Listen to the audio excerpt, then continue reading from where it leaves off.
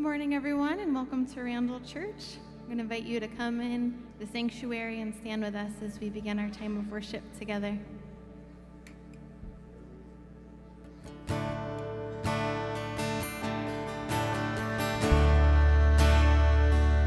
There's honey in the rock, water in the stone, manna on the ground, no matter where I go. I don't need to worry now that I know everything I need you've got. There's honey in the rock. Praying for a miracle, thirsty for the living well. Only you can satisfy.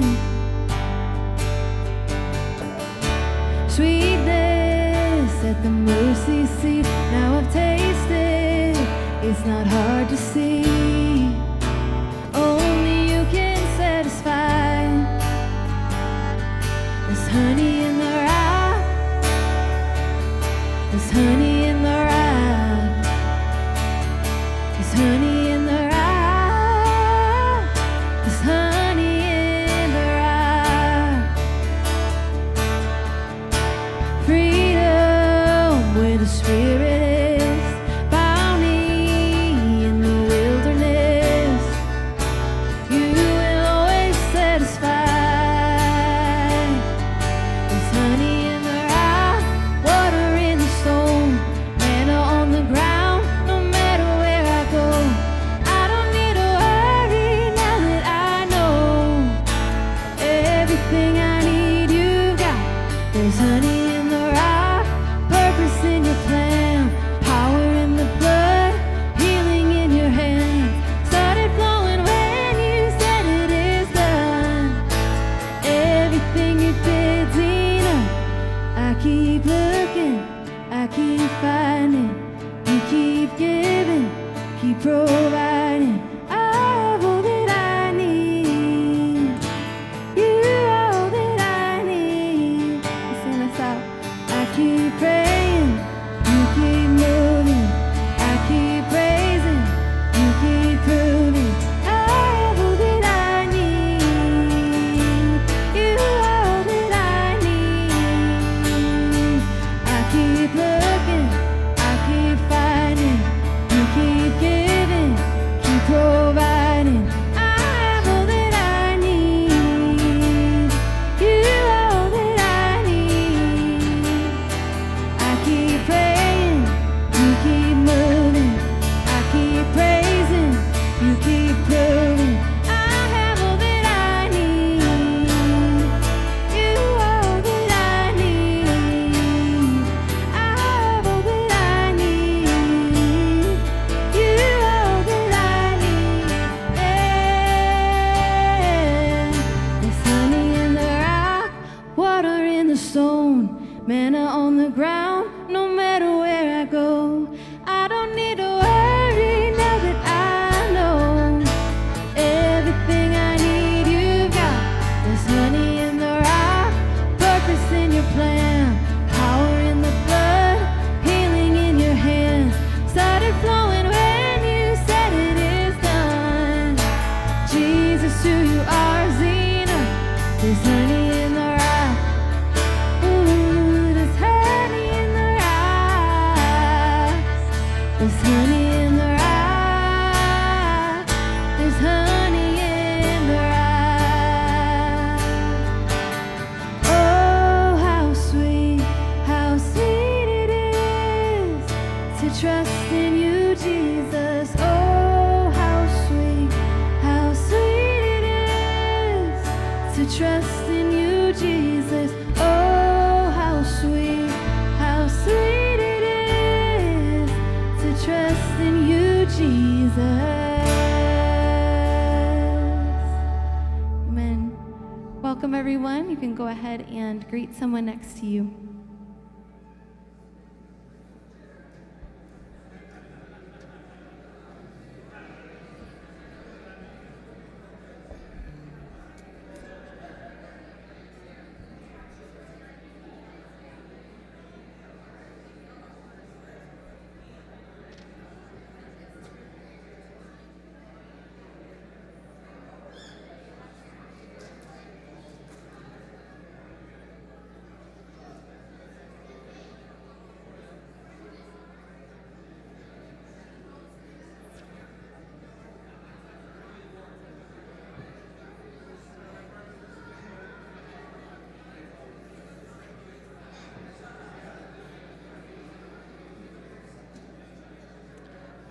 right, you friendly bunch. You can find your seat. Have a seat. Welcome to Randall Church. We're so glad you're here. My name is Pastor Brian. It is the post-Easter service. Well done. You are here post-Easter. Good job. We appreciate that. Welcome to Randall Church. We are so glad you're here. If you're new this morning, we want to particularly welcome you. There are connection cards in the pew in front of you. We would love to know that you are here, ways that we can help you find your place here at Randall Church. There are offering boxes in the back. If you've got a gift to give this morning, you can put those in there, or that connection card in there. We'll be sure to get back with you. If you've got prayer requests, questions, anything like that, that connection card will be your ticket, and we will be sure to respond to that right away. But welcome to Randall Church. We are so glad you're here. A couple of announcements, things that are kicking off soon.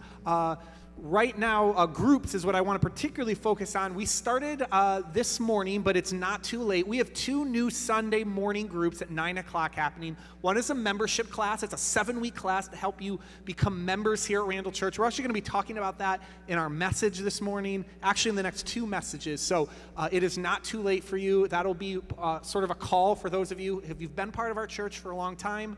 Membership matters. We'll put it to you that way. Membership matters. We want you there.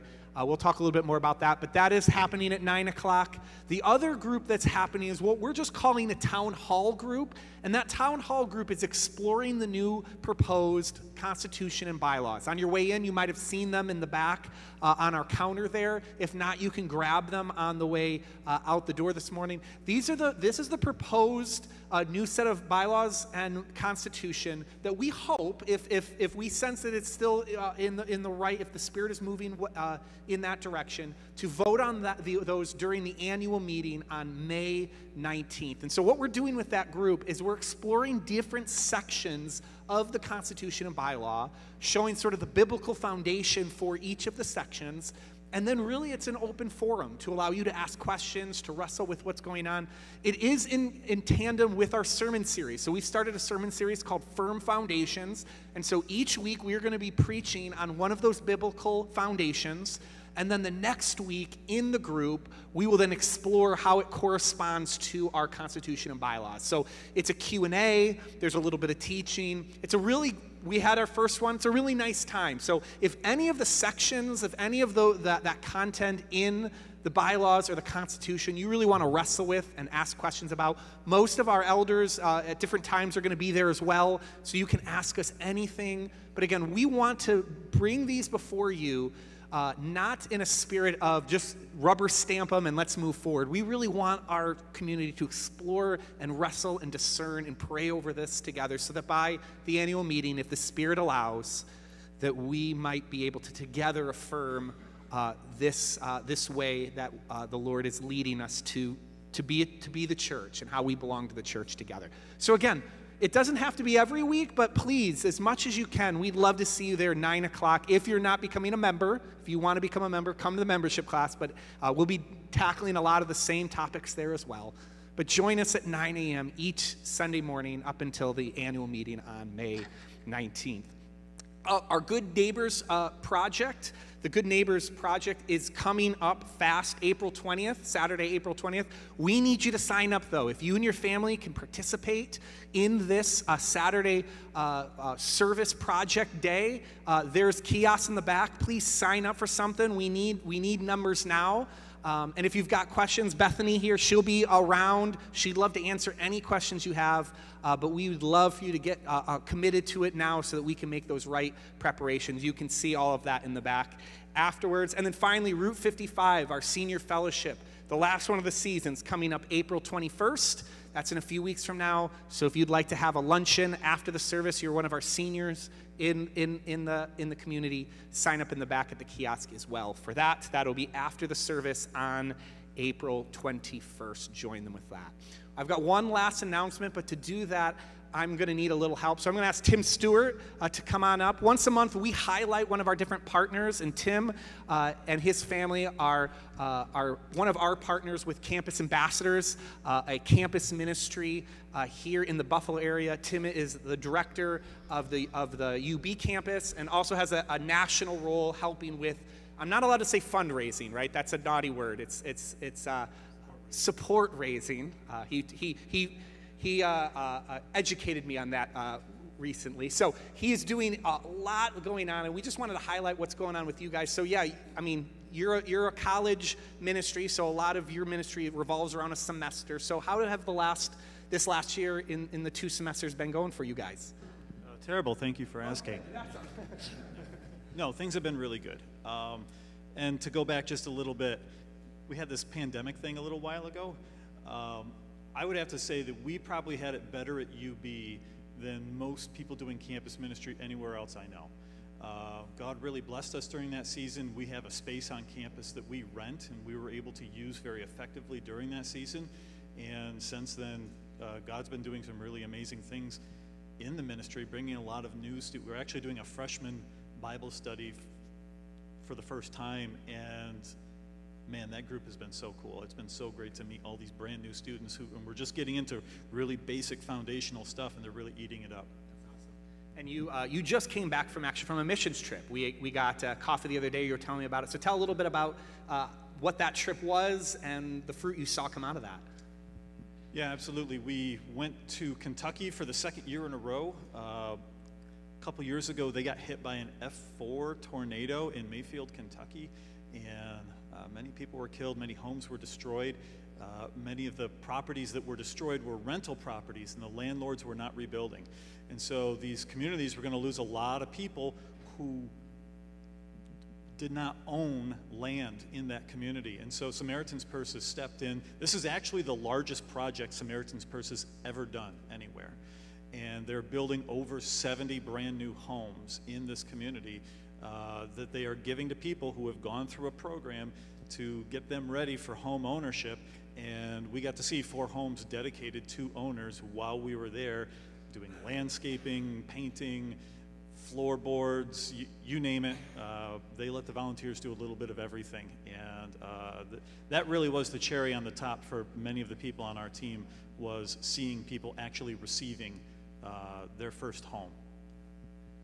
And finally, I know you talked about the pandemic, that there is a conference you guys used to do that the pandemic kind of didn't slow down, it stopped. But you guys are recharging that, you're getting that going again. And how can we be a part of that starting next Sunday?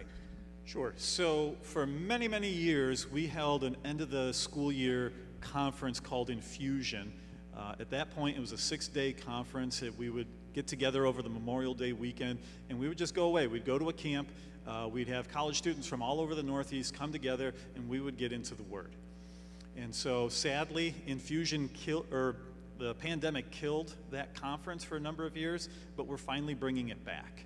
And so, this coming Memorial Day weekend, we're going to be once again drawing students from across the Northeast here to come together to get into the Word. One of the things that I'm really excited about, Paul Decker, former lead pastor here at Randall Baptist, who's been on staff with us in Campus Ambassadors for, I think, 15 years now.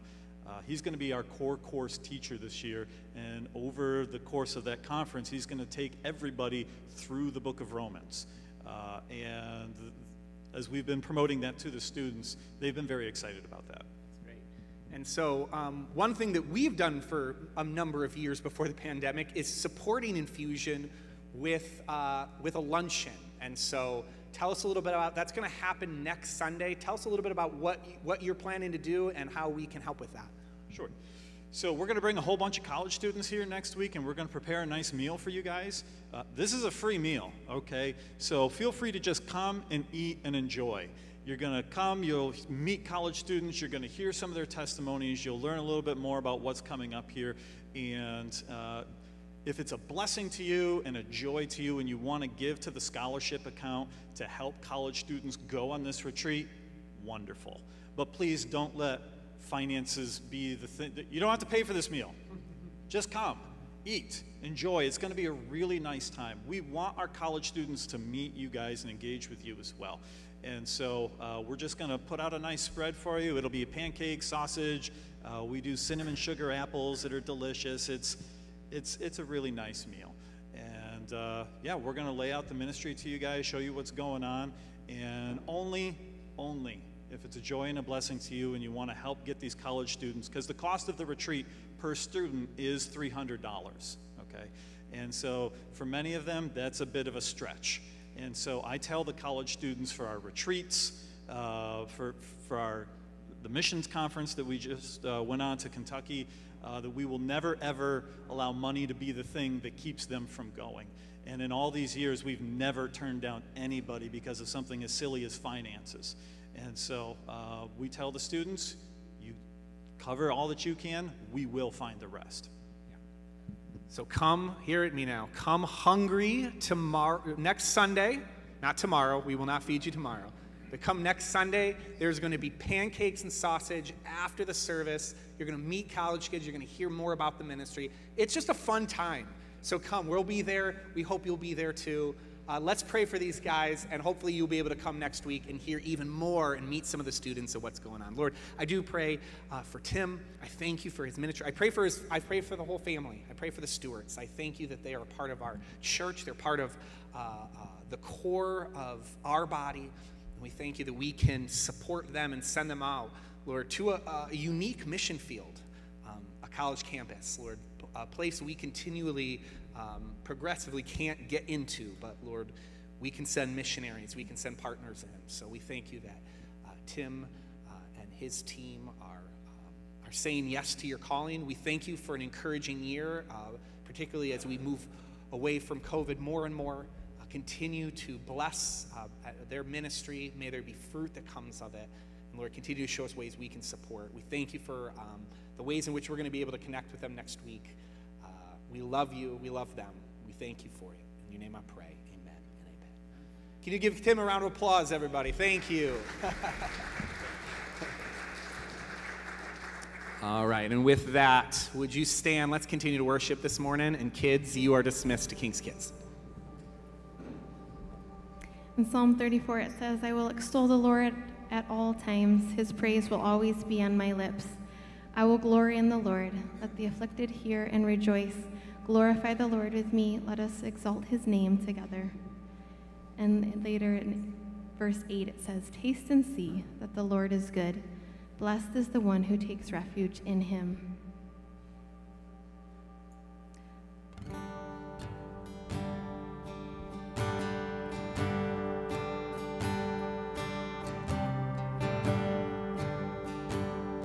I love you, Lord. Oh, your mercy never fails me. All my days I've been held in your hands. From the moment that I wake up until I lay my head, I will sing of the goodness of God. Sing this out this morning. 'Cause all my life you have been faithful. And all my life you have been so, so good. With every breath that I am able, oh, I will sing of the goodness of God. I love your voice. You have led me through the fire in darkest nights. You are close like no other. I've known you as a father. I've known you as a friend. And I have lived in the goodness of God. 'Cause all my life you have been faithful. And all my life you have been so, so good. With every breath that I am able, oh, I will sing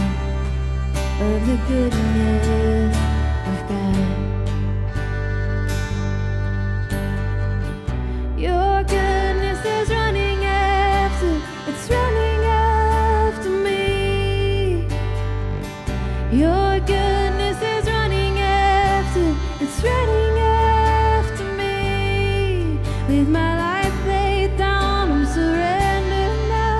I give you everything. Your goodness is running after, it's running after me. Your goodness is running after, it's running after me. Your goodness is running after, it's running after me. With my life laid down, I'm surrendered now. I give you everything. Your goodness is running after, it's running after me.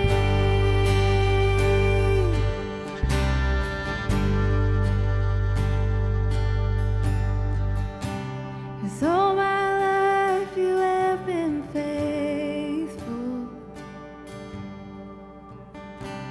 And all my life you have been so, so good. With every breath that I am able, oh, I will sing of the goodness of God.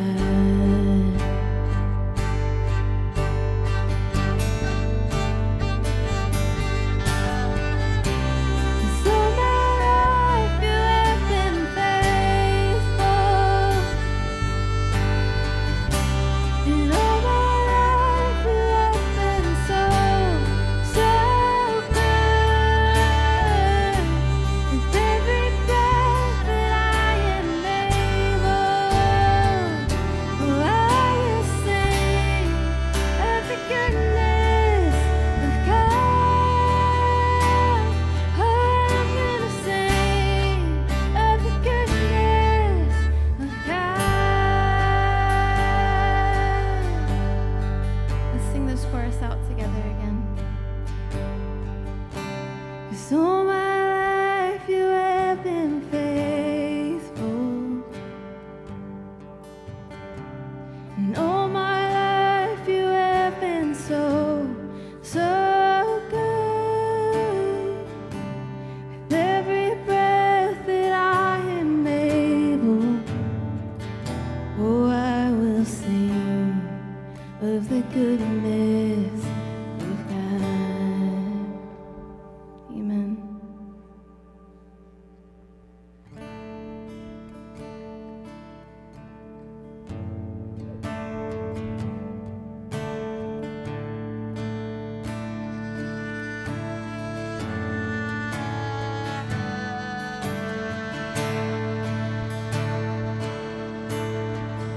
Who else would rocks cry out to worship?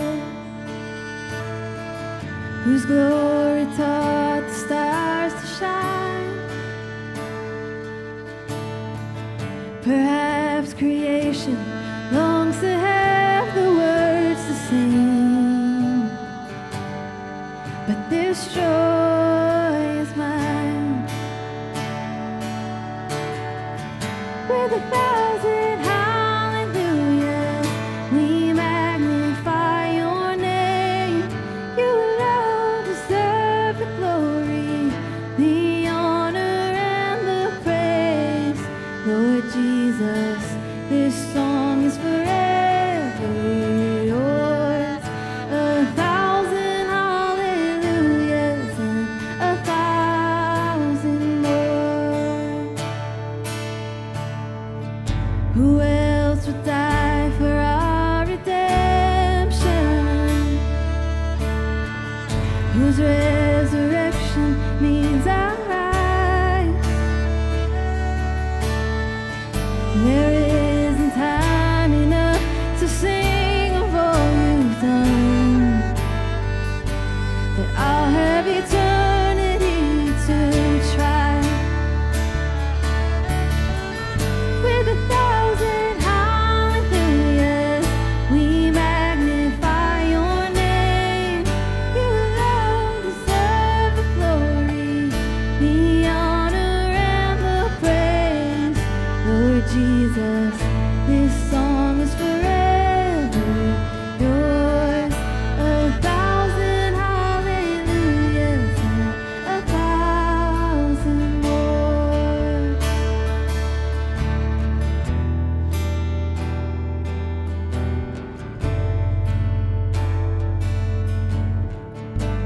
Sing out praise to the Lord. Praise to the Lord, to the Lamb, to the King of heaven. Praise, for he rose, now he reigns. We will sing forever. Praise to the Lord, to the Lamb, to the King of heaven. Praise, for he rose, now he reigns. We will sing forever. With 1,000 hallelujahs, we magnify your name. You alone deserve the glory, the honor, and the praise. Lord Jesus, this song is forever yours. 1,000 hallelujahs and 1,000 more.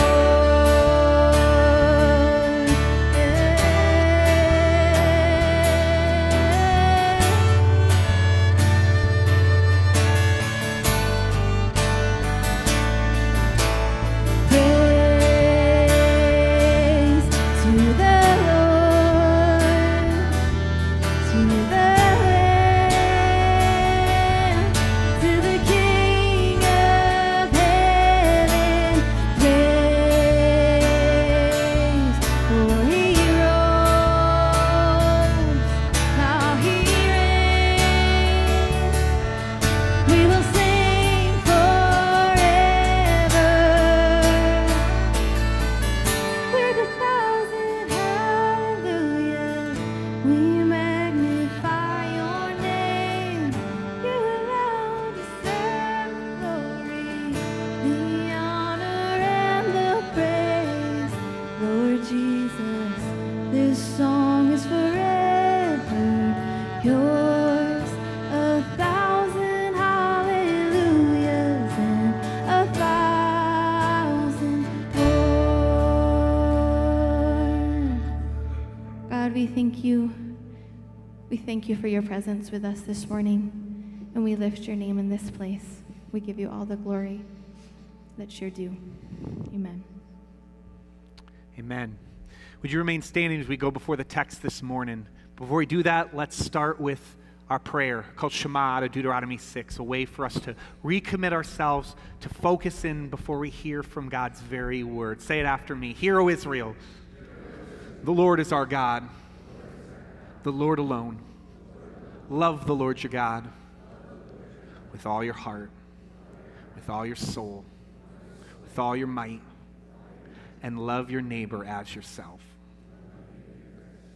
Amen. We're in a sermon series called Firm Foundation. So this is a topical series, so we are not in one book of the Bible. Today we are going to be in 1 Corinthians, though. So if you have your Bibles, flip over to 1 Corinthians 11. 1 Corinthians 11, from 17 to 28.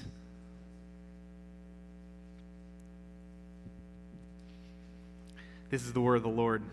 It says this. Paul speaking to the church in Corinth. But in the following instructions, I do not commend you, because when you come together, it is not for the better, but for the worse.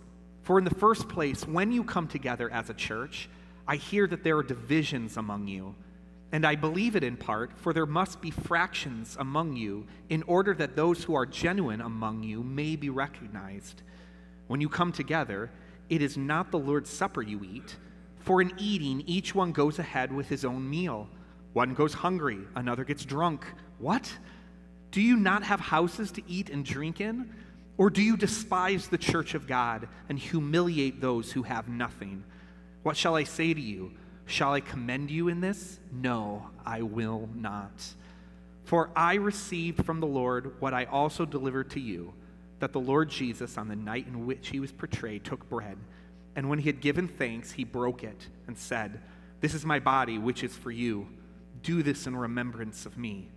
In the same way also he took the cup after supper, saying, 'This cup is the new covenant in my blood.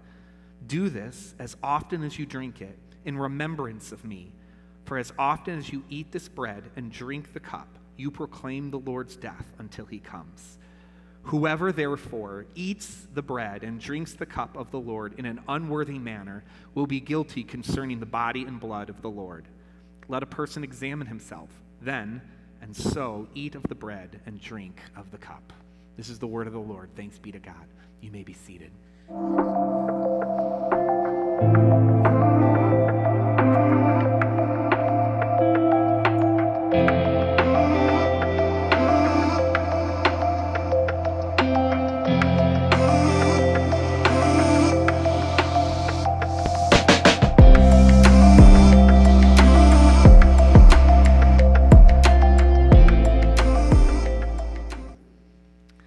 Well, it's me again. You get a lot of me this morning.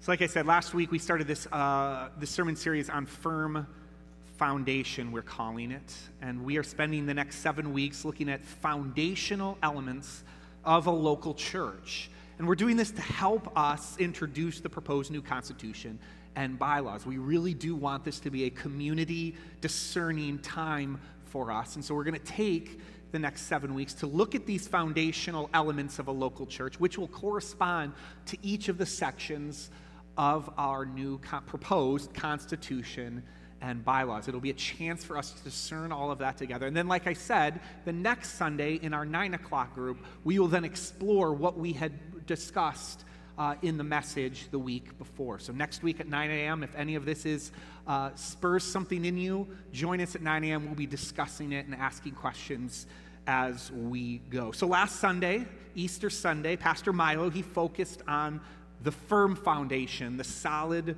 rock, the cornerstone, that is Jesus Christ, crucified, buried, and resurrection. 1 Corinthians 15 tells us that this is of first importance. This is what we build our church on.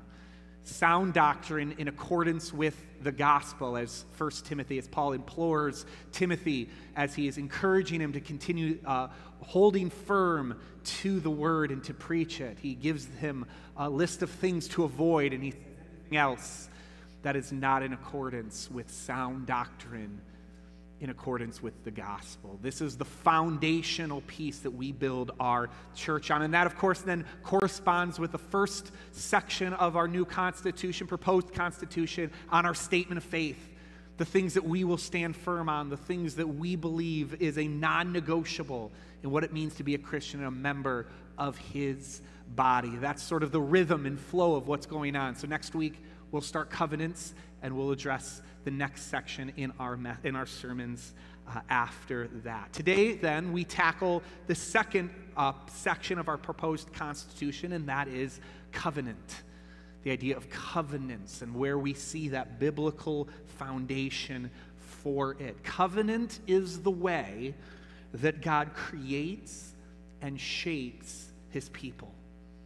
It is the way in Scripture that he creates and shapes his people. And of course, it starts all the way back at the beginning. You know me by now. We got to go backwards before we go forward. Flip over with me to Genesis chapter 15. Flip over if you've got your Bibles with you this morning. We'll be flipping around a little bit. Genesis 15. We're going to be dealing with a guy named Abram. Later, he will be renamed to Abraham, who is the founding father of God's people, the founding father of his people. And his story actually starts a few chapters earlier in Genesis 12, when the Lord tells him to go from your country, your people, and your father's household to the land I will show you, and I will make you a great nation. I will make a great nation. So from the beginning, the Lord speaks to Abram and says, I want you to go, and from you, I'm going to create this nation. Through you are going to be the one who I'm going to create my people from. And then Abram, he goes on a journey for the next couple of chapters. The rest of chapters 12 through 14 tells the story of Abram building a new life as he waits for the promise the Lord has given him. But now we get here in Genesis 15, and Abram has arrived, he's made it, but he's getting a bit antsy. He's getting a bit frustrated that he hasn't seen the promise that God has delivered, that has given to him. And here's where we pick up the story. We're going to pick it up in verse 8. Abram and God have been kind of going back and forth for a second. And here we get to verse 8, and he says, but Abram said, Sovereign Lord, how can I know that I will gain possession of it? How will I know that this promise is going to come true?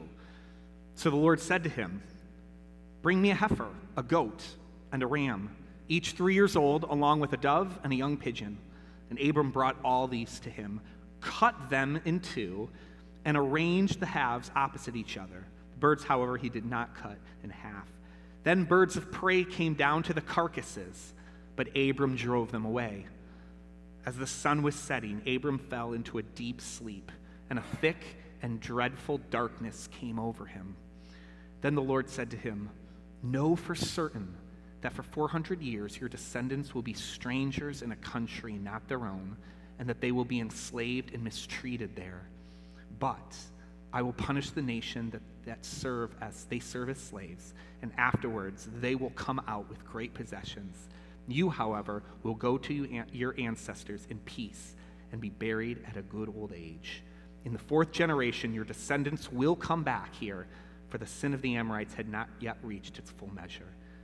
When the sun had set and darkness had fallen, a smoking fire pot with a blazing torch appeared and passed between the pieces.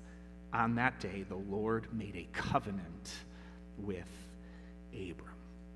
So here we have Abram asking God, I did what you said. I left my land. I've arrived here in this place that you told me to go. Are you going to keep your promise? From me is a people going to come. Are you going to create your people, your nation from me? And God says, all right, I'll double down on it. Bring the animals. Which is a little strange for us because we don't get that context, but you wouldn't usually say this, like, hey, do you promise that? Yeah, okay, here's what you're going to do. Go get some animals, go cut them all up, right? Put them on each side, and then we'll go from there, right? And yet Abram knows exactly what's going on here because he's part of that culture, and he knows what's going down. A covenant is being cut before him. God says, go get the animals. You see, a covenant is different than any other type of agreement. It is not a handshake, a pact, a treaty, or a contract. In fact, we have very little examples in our day of what a covenant is. The only main one that we know of that we still practice today is the one of marriage. Marriage is the one covenant we still kind of recognize and understand. But most of the time, we do not engage in covenants anymore in our day and age. But covenants were one of the primary ways that you engage, particularly if a greater party needed to connect, needed to establish a relationship with a lesser party. Covenants were used in order to decide and to arrange the terms of how this relationship would go. So covenants have distinct marks. They have distinct ways in which they are different than anything we know of in our day today.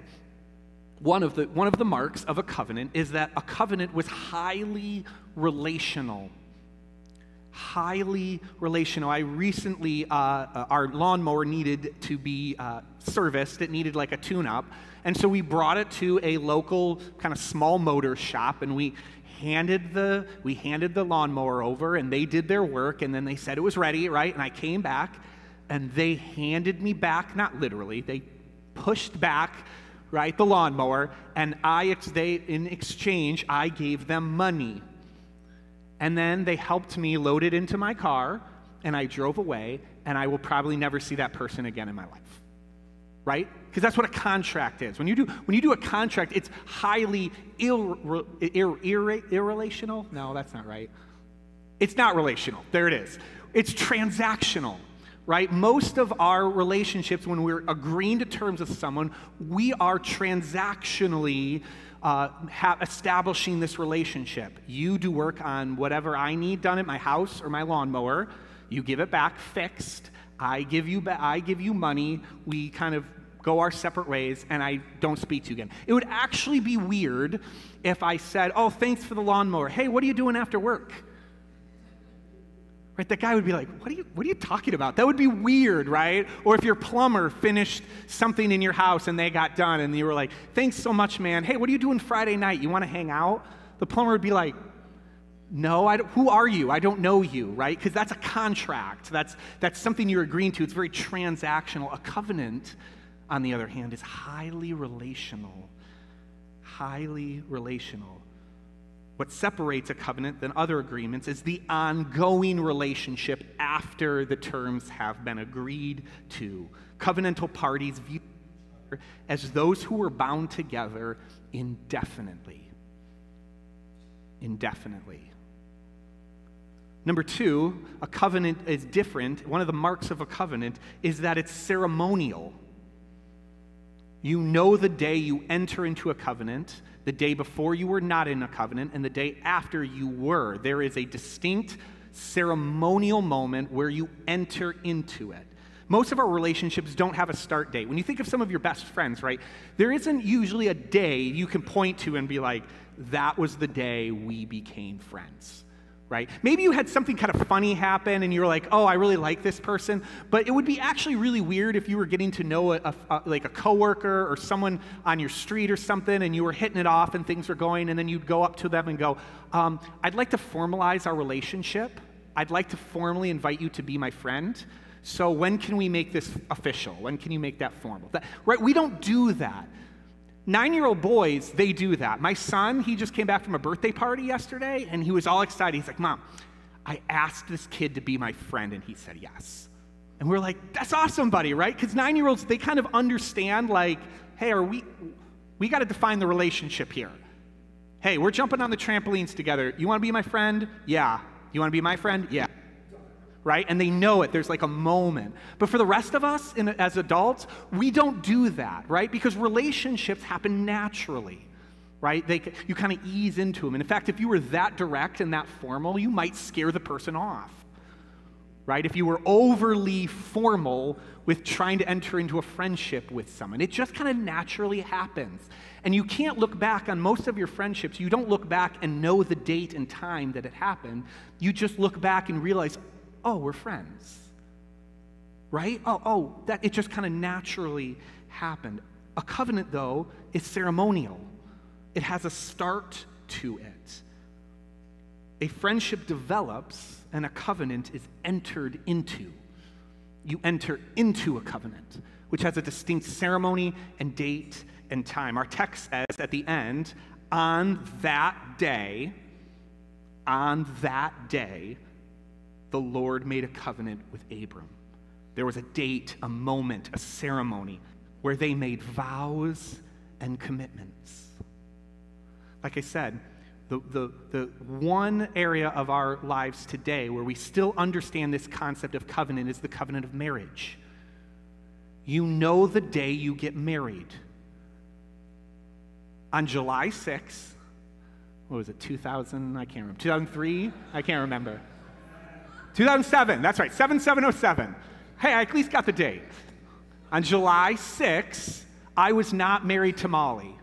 On July 7th, I was, right? If you ask me, when did you get married? When did you enter into a covenant? I can tell you the day. I can't tell you the year, obviously, but I can tell you the day. That was the day we entered into a covenant. So a covenant is highly relational. It's indefinite in where it goes. And it's highly ceremonial. You enter into it. One day you aren't in one, and the next day you are. Lastly, a covenant is cut. A covenant is cut. We saw that word a couple times. This is where the heifer and the goats and the ram, the animals, all come into display. The Hebrew describes a covenant not as making a covenant, but cutting a covenant. You cut a covenant because the cut is represented in the animals. A covenant requires blood. To enter into a covenant requires blood. And the reason that it requires blood is because it's a symbolic act that says this, that says, particularly for the lesser party, it is symbolically saying, if I break the terms of this covenant, this is what you can do to me. So whenever you enter into a covenant, whenever you cut a covenant, there is some fashion of blood that is needed. And for Abram, these pieces would have been put on two halves. The blood would run down the middle, and there'd be what's called a blood path. A blood path was actually created as the two halves were put on each side. The blood ran down the sides, and a blood path was established. And the idea was, the expectation was, is that the lesser party would pass between the pieces. They would walk between it, walk through the blood path as a way of saying, if I, the lesser party, if I break the terms of this covenant, this is what is to be done of me. There is no more serious commitment than that of a covenant. A covenant is relational, a covenant is ceremonial, and a covenant is cut. So we see in the story, Abram gets the animals. He cuts them in half and arranges them opposite of each other, and the blood path is formed. But there is a problem. Whose move is it? Who's the lesser party? Whose responsibility is it to walk between the pieces? Of course, it's Abram. But he knows that he'll never be able to keep his end of the bargain. In fact, one chapter later, he already breaks it.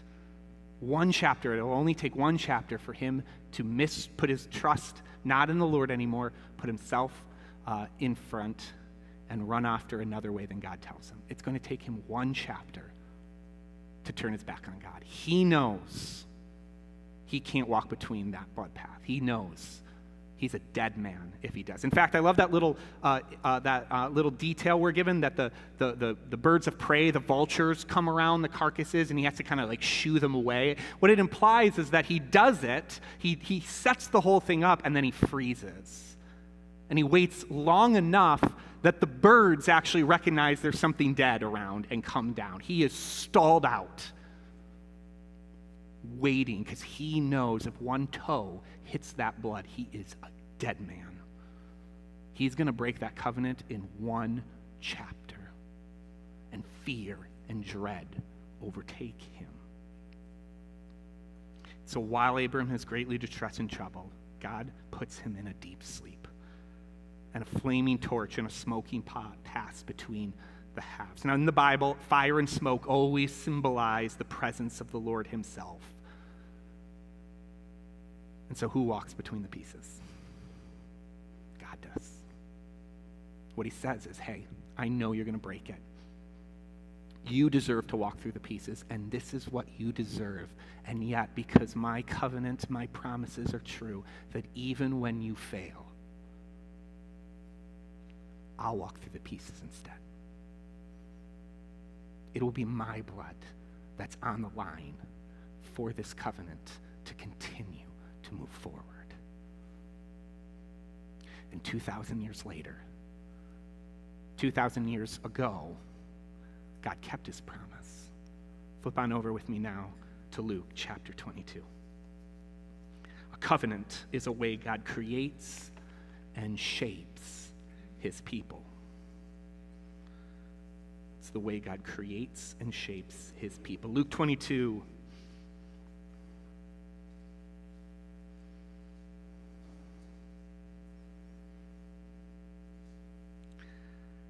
God's people, the nation, will be fulfilled, and God will walk between the pieces himself. Starting in verse 19. And Jesus took bread, and we had given thanks, he broke it, and he gave it to them, saying, "This is my body, which is given for you. Do this in remembrance of me. And likewise, the cup after they had eaten, saying, the cup that is poured out for you is the new covenant in my blood. The new covenant, or the renewed, the fulfilled covenant. You see, God does keep his promise, but the blood isn't going to be with goats and heifers and lambs anymore. God is going to keep his promise to say it will be my blood that will continue this covenant forward to establish my people, the fulfilled people of God, the church. The fulfilled people through my blood. This covenant, this new, this renewed, this fulfilled covenant continues. But it's a better covenant now. As Hebrews says, it's a better covenant now because it's everlasting. My blood will be sufficient for all. And it has all the same markings as the old covenant. Jesus' covenant is highly relational. It's indefinite. Hebrews says it. You don't have to keep sacrificing bulls and goats anymore because my blood, the covenant that is now in my blood, it's one for all. It's indefinite. And Jesus' covenant is highly ceremonial, not just in the establishment of the Lord's Supper the night before, but as he hangs on a cross. You know the moment when he says it is finished. There was a time that we were not in Christ, and then there was a time where we are. And of course, Jesus' covenant is cut with his blood. So each time we partake the Lord's Supper, what we do is we actually remember that the blood of Jesus is how this new covenant was established. This cup of the new covenant in my blood. Every time we come to the table, we remember, the covenant, the promise, it stands forever because it was cut with Jesus' blood. And that's what we do at the table. We will come as his people to go, this is how he established us. This is how he created us as a people with a covenant in his blood. Covenant is the way God creates his people, but, here we go now. Covenant is also then the way that he shapes his people. Now that gets us back to 1 Corinthians 11. Flip back over there with me. Now we've established that. Now we start to make sense of what Paul is saying here in 1 Corinthians 11. You see, Paul is addressing a local church that is not living up to its calling. And this calling has expectations. Paul has expectations for this local church. This is why he is condemning it. It's why he's angry. It's because there is a calling that this church has, and they're not living up to it. What are some of the things, what are some of the expectations that this church should have that we find in 1 Corinthians 11? Well, first, and it's pretty simple, really. They're expected to gather. In fact, if you see it in the passage, it says it 3 different times. Paul's really trying to highlight that. When you gather, he says. He says it 3 times. Not if you gather or whenever you feel like gathering, but when you gather. Hey, local church, he's not addressing, and note this here, he's not addressing the universal church right now. He's writing to a specific church in a specific time in a specific place. And his expectations of them is that they will gather. Hey, when you gather, 3 times. But not just to gather for gathering's sake, but there are certain things, expectations, rhythms to what the gathering would be. We see that there needs to be unity within the gathering. He says, it is not for the better, but for the worse that I'm writing to you, for I hear that there are divisions among you. He calls it fractures a little later. So his full expectation is not only will you gather, but you will be unified as a church. There won't be fractions and divisions and people over here that kind of keep to themselves and people over there, and that there's infighting and there's something going on, but that this gathered community would have unity to it. And connected with that is they are unified because they care for one another. Notice what he says. He says, for in eating, each one goes ahead with his own meal. One goes hungry, another gets drunk. What? Do you not have houses to eat and drink in? Or do you despise the church of God and humiliate those who have nothing? You see, the rich were bringing their food before the Lord's Supper, and they were eating and drinking with no care for the poor or for those who had very little to contribute. And so this care had a physical aspect to it. You're not actually meeting the needs of the community, or particularly when you're gathering, you're actually fractioning off according to socioeconomic means and gains. And this is not good, Paul says. He's got expectations. The scriptures have expectations for this gathered community. That there would be unity, and the unity comes because we are caring for each other physically, and look at this, we're also caring for each other relationally. He has a concern that those who don't have as much are being humiliated. So there's like this relational aspect to it. He's not just like, well, yeah, throw them a bone, give them their food, but then just don't. No, he's actually concerned about their relational, emotional state. Like, give them honor just because they don't have as much as you. No, we're not here to humiliate. We're here to honor. So we're caring for one another. And I'd like to just offer, lastly, I think we see that there's an expectation that there would be we would be intentional about our spiritual maturity. He actually, at the end, calls us to examine ourselves. That we actually should be reflective, intentionally reflective in who we are, where we're at, where our sin might be, where we might be tempted to break unity, where we might be tempted not to care, why we may be tempted to create fractions, where we might be tempted not to gather, and then do some self-reflection, allow the Holy Spirit to come in and examine ourselves and be ready for that. And that's on each of us to own that, to examine ourselves, to know ourselves, to be intentional with our spiritual maturity so that the whole church might be what? Built up. So Paul has these expectations for his church. Paul has expectations for God's church. The scriptures call us to think. And what is the basis does Paul use for these expectations? What does he point to say, and here is why you are to do these things? He says it right there in the middle.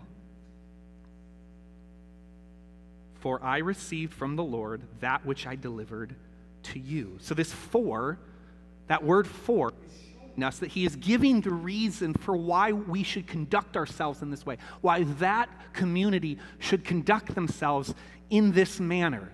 Here it is. Here's the for. Here's why you should do that. The new covenant. The table. The basis he gives is the heart of the Lord's Supper. This cup is the new covenant in my blood. You see, God's people gathered in local churches are created by this new covenant and shaped by this new covenant. We are a new covenant people, and so therefore we covenant not just with the Lord, but we covenant with each other. It isn't just a vertical promise, a relational covenant with God, but it then supersedes any of our own individual wants or needs so that we come in covenant with one another. The new covenant creates the people of God who therefore in covenantal community with one another.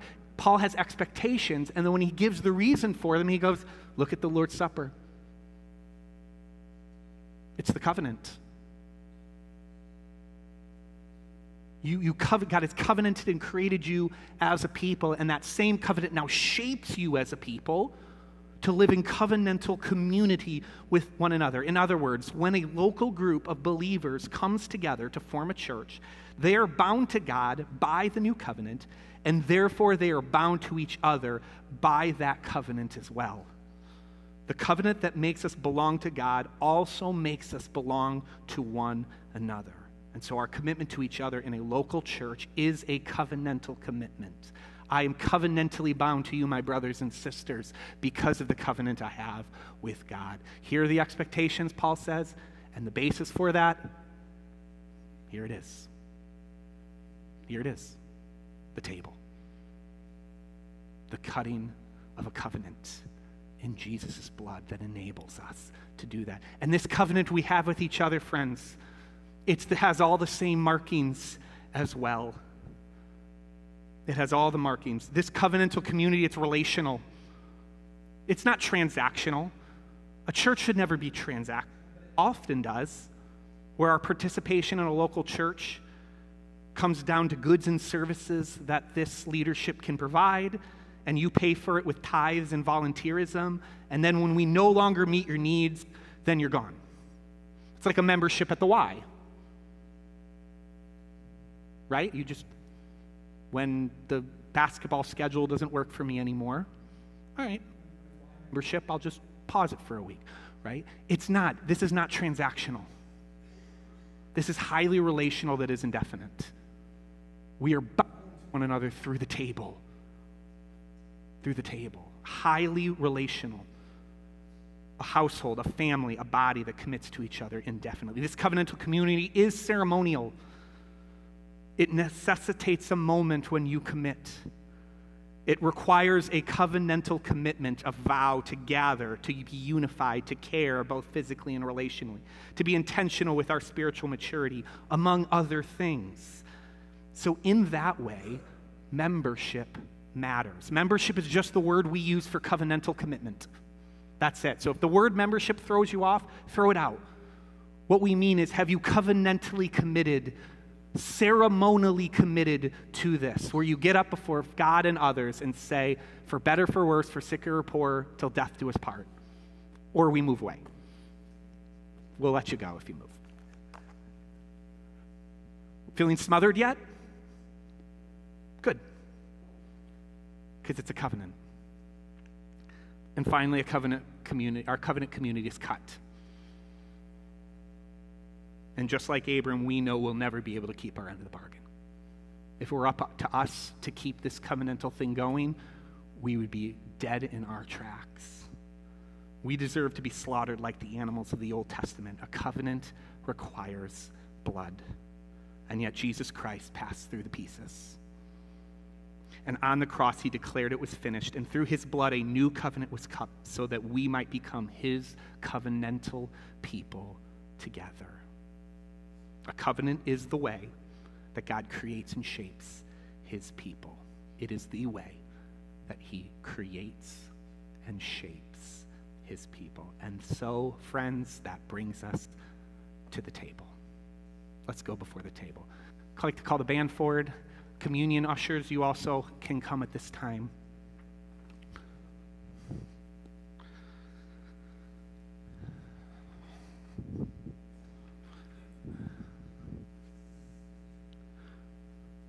Friends, I love this community, and I have covenantally committed to it, and you have as well. Many of you has as well. And so we come to the table. And if you are a follower of Jesus, you are welcome to this table as well, because there is a universal church that you are a part of as well. And so you are welcome to this table regardless of your local affiliation. But we come to the table to remember the new covenant, that God creates his people with the covenant.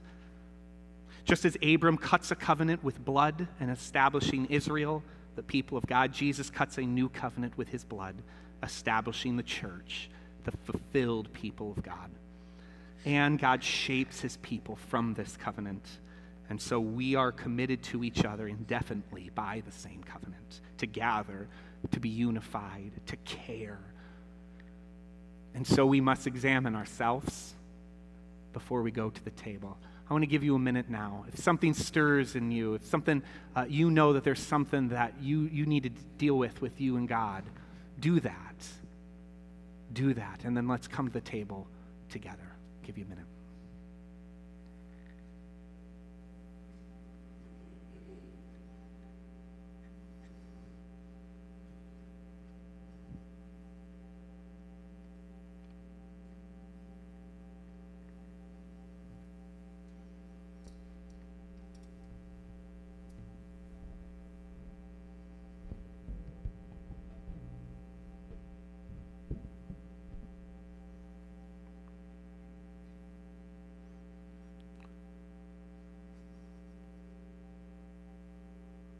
Holy Spirit, as you're just doing your work now, God,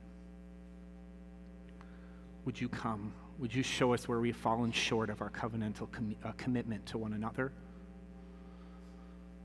Lord, will you show us where we fall short in our covenantal commitment with you? And may we come again to remember that you walked through the pieces. That with your blood, this covenant was cut. Not because of anything we could have done, not because we work harder or try harder or do better, but only because we fall, just like Abram, we fall into fear and dread, knowing we'll never be able to commit to it, and yet you walk the pieces for us so that we might be in right relationship, covenantal relationship with you that allows us to be in covenantal relationship with one another. So Lord, as we take the bread, we take the cup, may we remember. And so Jesus, on the night he was betrayed, he took bread, and when he had given thanks, he broke it and said, "This is my body, which is for you. Do this in remembrance of me." And in the same way, when he took the cup after supper, he said, "This cup is the new covenant in my blood. Do this as often as you drink it in remembrance of me." Let's do that together now, friends.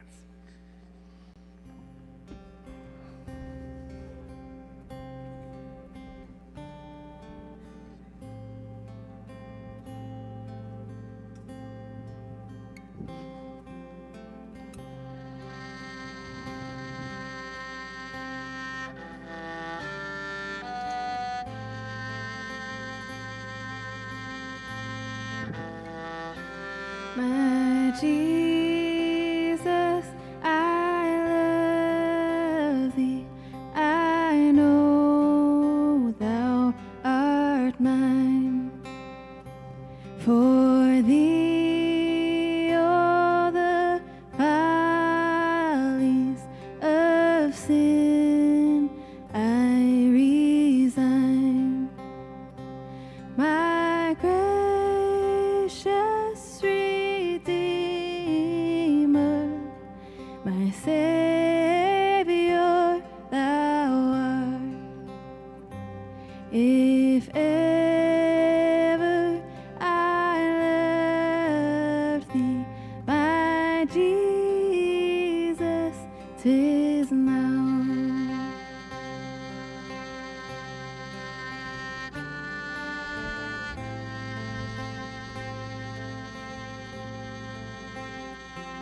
I love thee because thou hast first loved me and purchased my pardon on Calvary's tree.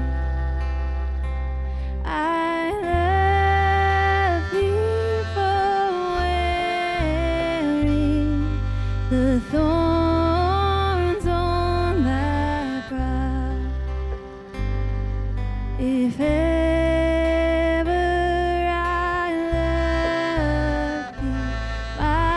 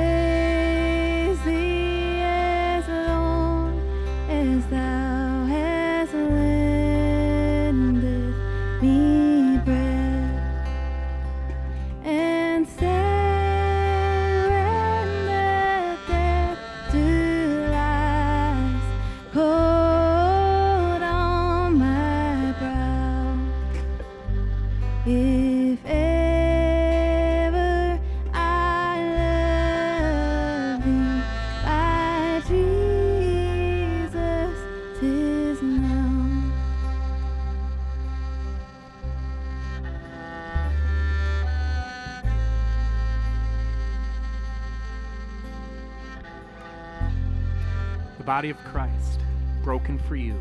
Do this in remembrance of him.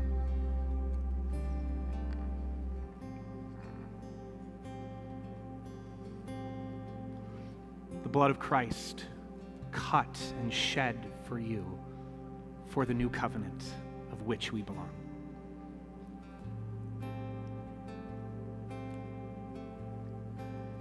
Let's pray. God, we come guilty, covenant breakers, and yet you have made a way. You've passed through the pieces.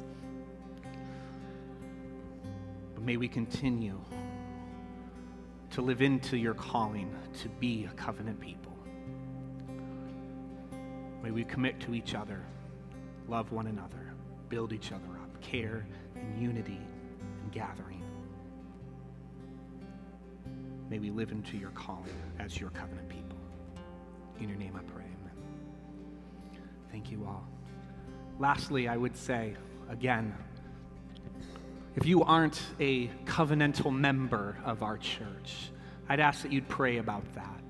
We have a shortened, now 6-week gathering at 9 a.m. This would be a chance for you to come learn, grow, meet, so that you could have that ceremonial covenantal moment with us. If you've been here for a while, now's the time. Join us. And again, if you want to explore these covenantal themes, next Sunday at 9 a.m. we'll be there. If you're not a member, if you are a member and you want to continue to explore these themes, we'll be there to answer questions. But we pray the Lord bless you and keep you as we go forth as his covenantal people. Would you stand as we worship now?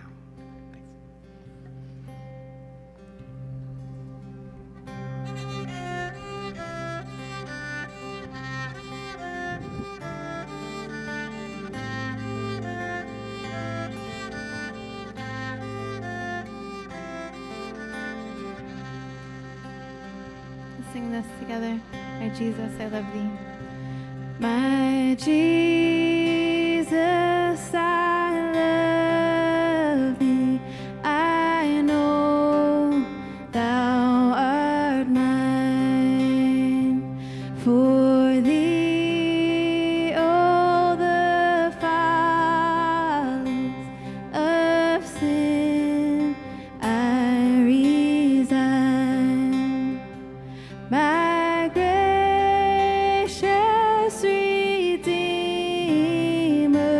my Savior art thou. If ever I love thee, my Jesus, 'tis now.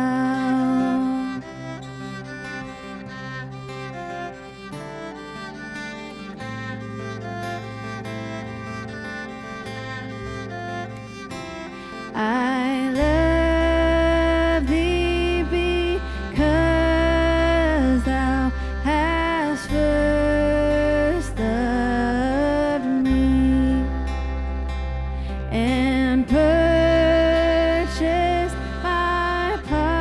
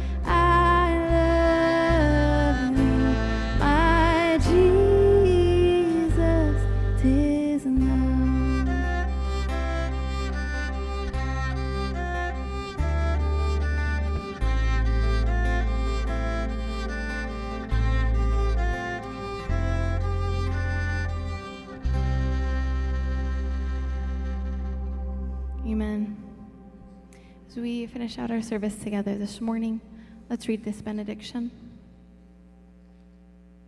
The Lord bless you and keep you. The Lord make his face shine on you and be gracious to you. The Lord turn his face toward you and give you peace. Amen. Hope you all have a great day.